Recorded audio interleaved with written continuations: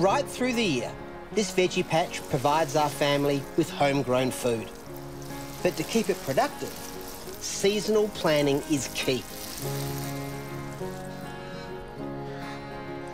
For some home gardeners, spring is the time that they think about planting veggies, but there's loads you can plant over the cooler months as well.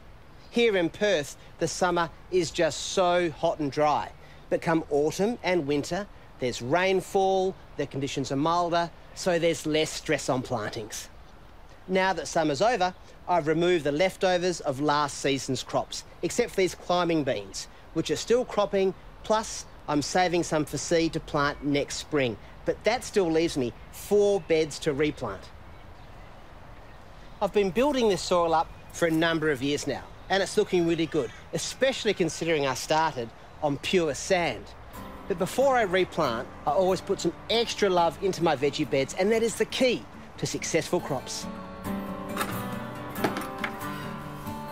To start with, I'm moving the drip lines out of the way for convenience before applying a range of organic soil conditioners. First up, bentonite clay. This improves nutrient and water holding capacity in sandy soil. Adding small amounts of clay over time is better than overdoing it up front. Next up, it's pelletised poultry manure, which acts as a general fertiliser and will feed the plants for several months. And then the good stuff, compost. This is what really improves soil.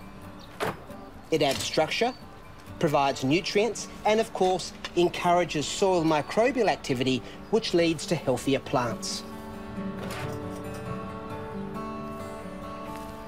Lastly, I'm gently forking over the bed to blend all the ingredients together. With the soil preparation done and the drip line back in place, I'm just about ready to plant. But it's worth doing a bit of planning before you launch into putting plants in the ground. In particular, think about crop rotation, which essentially means making sure you don't plant the same crop in the same spot season after season, so you reduce the chance of pest and disease attack. Also, if you rotate your crops, you can get more out of your soil. This season, I'm planting leafy greens in beds where I've previously grown legumes because they love the nitrogen that legumes fix in the soil. Next season, I'll plant fruiting crops here, like tomatoes, eggplants, and cucumbers, which are still heavy feeders, but don't need as much nitrogen. I've also chosen crops that my family like to eat, so that we make the most of the produce.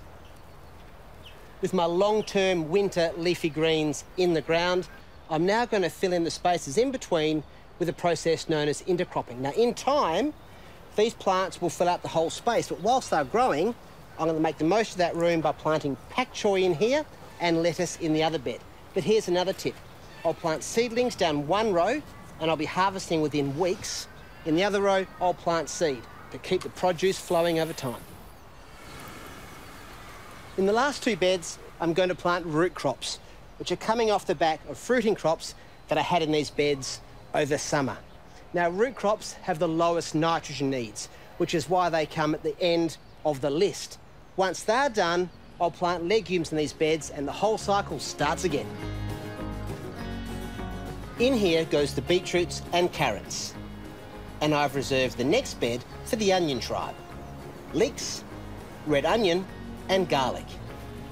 These fantastic winter veg will see us through until spring. Well, there you go. With a little bit of planning and a good day in the garden, you can turn your spent summer patch into a productive winter wonderland.